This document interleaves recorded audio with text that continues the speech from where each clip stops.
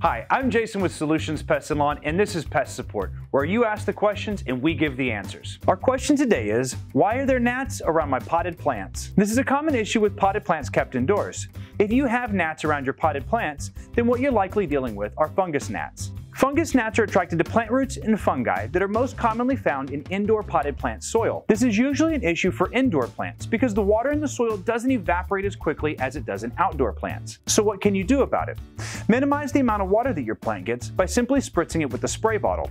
And don't water your plant as often so the soil has a chance to dry. You can also use powerful aerosol insecticides like Pyrid or glue traps to quickly kill or trap the gnats. Want a life hack to get rid of that overly moist soil? Cut a small potato and place it in the soil to soak up some of that moisture. Just don't forget to remove it or you'll have more pests if it's left to rot.